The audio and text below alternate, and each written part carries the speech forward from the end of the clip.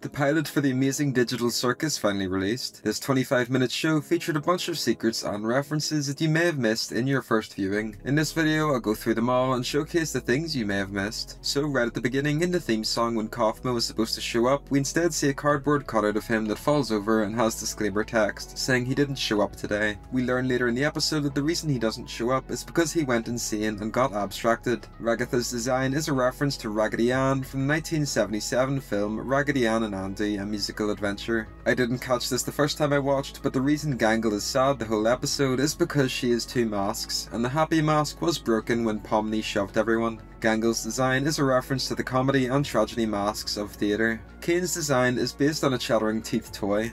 When Pomni is getting a tour by Kane, he glitches for a moment and plays a dial-up internet sound effect. His eyeballs show a Windows blue screen error. When the gang walk down the hallway, on either side of them are doors to different human rooms. On one of the rooms we can see a mannequin. What you'll notice is that there's more than 6 doors, which mean that all of the past doors are for humans that died or went insane, and that's why there's an X through the portraits on the doors. On the first door on the left, it's a little hard to see, but we can make out 2 eyes, 2 appendages that resemble a jester's hat on their head, and several different coloured balls on their purple body. On the door on the right, we see a pink slimy creature with 1 eye in the middle of its head. On door 2, we see an orange dog. Across was the door for an orange and green anteater looking character. Across from Ragatha's is a mannequin. Personally, my theory is that the mannequin doors represent doors not occupied by a human yet. This explains why there isn't an X on them, since they aren't alive, and we see mannequins later in a room with Kane. Pomni's portrait is a reference to the sad SpongeBob meme face. The door after Jax's showcases a female queen looking character. This character is also dead, so they probably were introduced around the time that Kinger appeared in the circus. Kinger's door is right after hers, which adds to this theory. After Kinger's is another mannequin. After the mannequin is Zubal's door.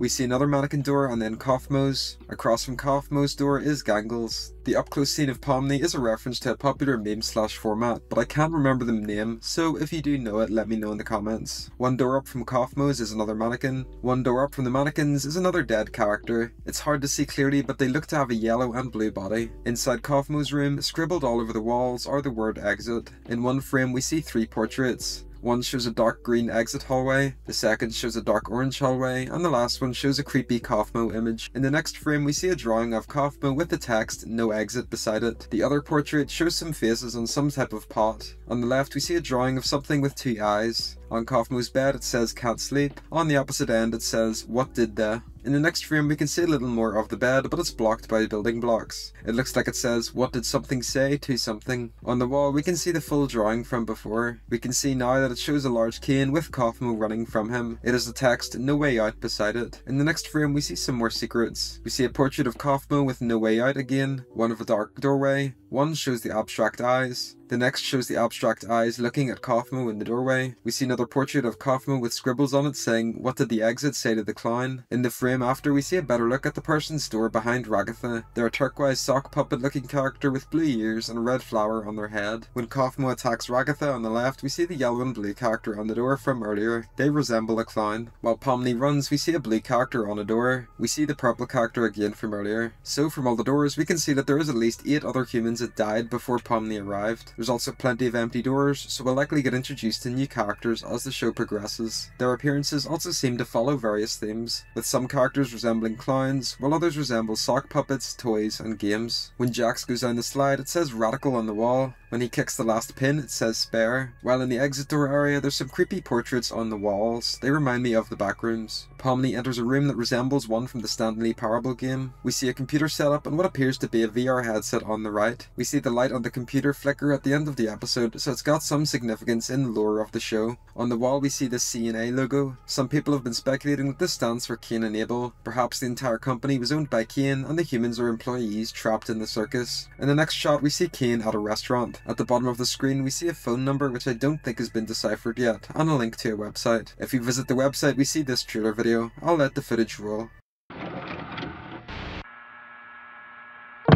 You're watching Glitch Productions. Hey Kane, what's up? Can't talk? Makes sense. You're probably getting ready for the big release of the amazing big release of Digital Circus. Why don't you show the folks at home a little what you've been working on? Join Pomni, Jax, Ragatha, Jack and all the gang in the amazing digital circus. An immersive experience like never before.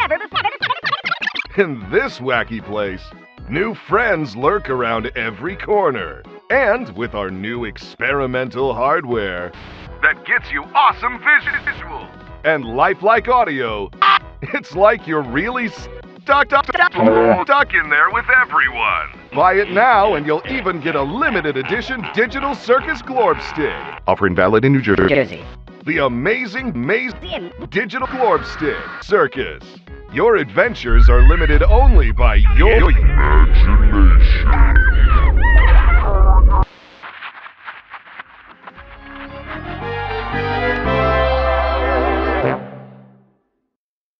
One of my Discord members suggested this to me, but the premise of the show seems to be somewhat similar to the anime Sword Art Online, where people put on the VR headset to play the game and instead get stuck inside it. Kane throws Kaufmo into the cellar below the circus. This looks to be an area full of abstracted entities, so it's likely where other past humans were put once they went crazy. The pilot ends with a zoom out to the computer from earlier, only this time it's switched on. So yeah, that's all of the cool details and secrets I noticed while watching the amazing digital circus pilot. If you have any theories or things I might have missed, be sure to leave them in the comments section down below. Thanks for watching.